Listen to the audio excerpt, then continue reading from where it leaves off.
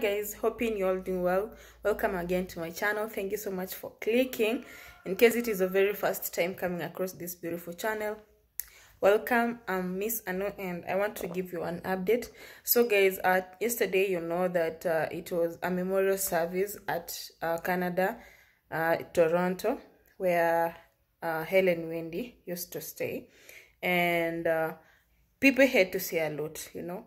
But there is this one specific person who is a very close friend to Hellen Wendy, and he managed to give out on a flow of how events went by before Hellen drowned, you know.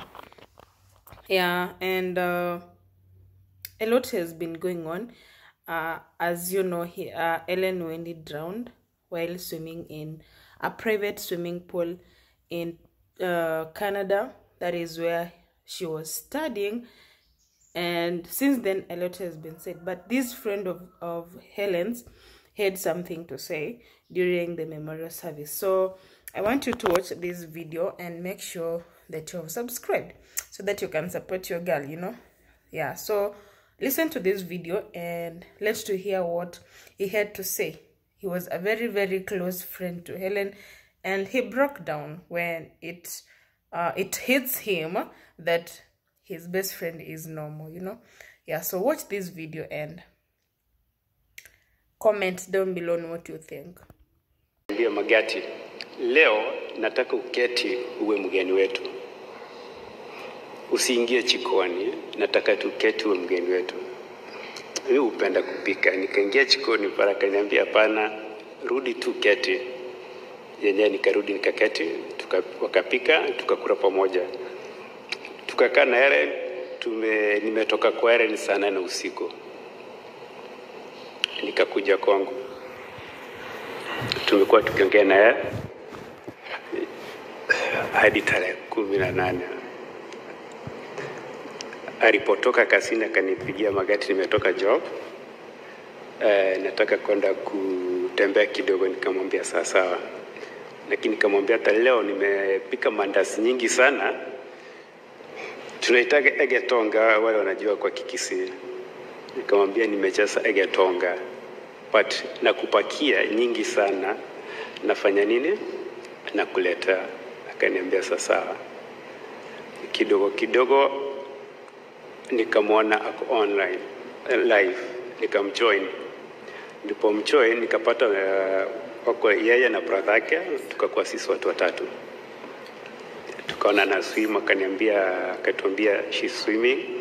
Tukaanza kumtazama kule. Mtu wa kwanza kutoka online, brother yake ndiye alitoka online. Akatuacha mimi na Hellen. Hellen akaniambia, Magati, tujianda kasini, enda kasi, tulete pesa tukule. Nikamwambia nafanya nini, naenda. Nikajitayarisha, tukaanza mwendo kwenda sasa job. Kufika njiani nikapata simu kutoka kwa brother yake. Before hiyo Hellen akaendelea kwenda kuswim. Nikadrop kitu kingine kwa ofisi dakika moja. Nikarudi online. Kuangalia online, simu ya Hellen iko on, but sifanye nini? Simuoni. Nikamngoja kama dakika 5. Sioni akifanya nini, sioni akirudi. Although naona maji yanatembea kwa swimming, sikumuona. Mimi nikatoka online. Tukajitayarisha, tukaenda on the way going, brother akanipigia simu. Kanisa, Magati, niliwacha na Hellen online. Ulimalizanaje na yeye? Kitu mimi nimwambia nikaa dakika 5 nikatoka, but tunaelekea hiyo njia, pengine tunakutana na Hellen.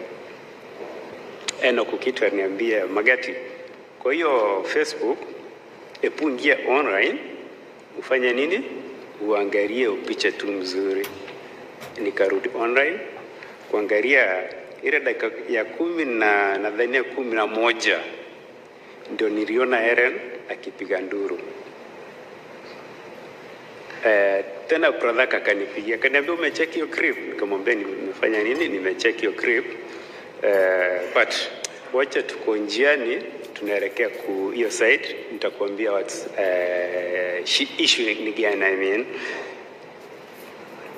after some few minutes tunapata simu kutoka kwa rafiki yetu Ndeza Chafet kwamba Hellen akutuambia kwamba amekufa. Hellen hayuko hali nzuri. Immediately nikapigia rafiki yake, boyfriend yake Alphonse simu. Alphonse akuchukua simu yangu. Nikampigia mara 3 akuchukua simu. Rafiki yangu mwenye tulikuwa tunaenda naye anaitwa Cyrus, nikamwambia kujaribu kupigia Alphonse simu, maybe kuna shida imetokea. Alipochukua simu ndipo akatuambia mambo mbaya yametendeka. Tukamwomba address. Tukakimbia mpaka penye walikuwa. Kufika kule ndipo tukapata maaskari. Nilikuwa kwanza kushuka kwa gari na immediately nikakutana na Alphonse. Alphonse anakimbia akaniag akilia.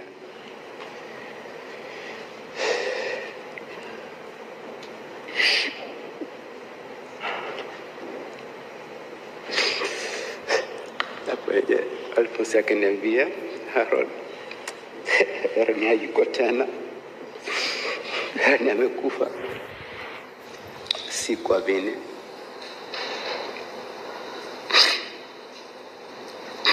Hellen, tulikupenda sana. Mwenyezi Mungu airase mahali peponi. Asante.